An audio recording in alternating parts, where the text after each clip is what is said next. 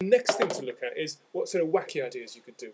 Solar panels get bloody hot. Leave it in the sun, full perpendicular sun. Put a nail or a pen or something on it, that the shadow falls down. That'll make the biggest shadow behind the panel. That'll get the hottest. And then inside it'll get very, very hot. To take this glazing off, put an egg on it and watch it go white. Because the temperature inside should be between 100 and 150 Celsius. Before you take the panel apart, put the whole big panel in the sun again and get it hot. And trickle some water into these hoses, but don't stand near it, because they will boil out and go glug-de-glug. I think typically it takes between 2 and 10 minutes, depending on the amount of sun, the brightness of the sunlight. But I'm talking about a clear, sunny day.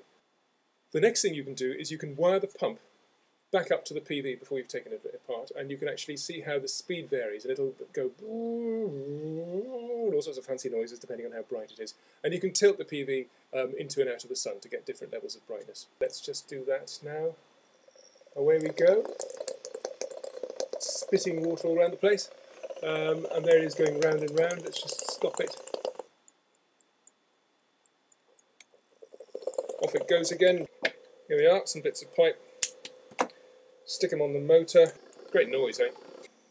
So here we have the pump. Remember, it's a low voltage PV. We're only talking about maximum 21 volts. Put it in a pot of water, and away you go. It pumps. And you can do this with coffee and make espresso. So there are some of the things you can do with the Solartwin. Play with the pipes, play with the pumps, cut it apart, do coffee. I hope it's fun. Bye-bye from Barry Johnson at Solartwin. And there it is draining out.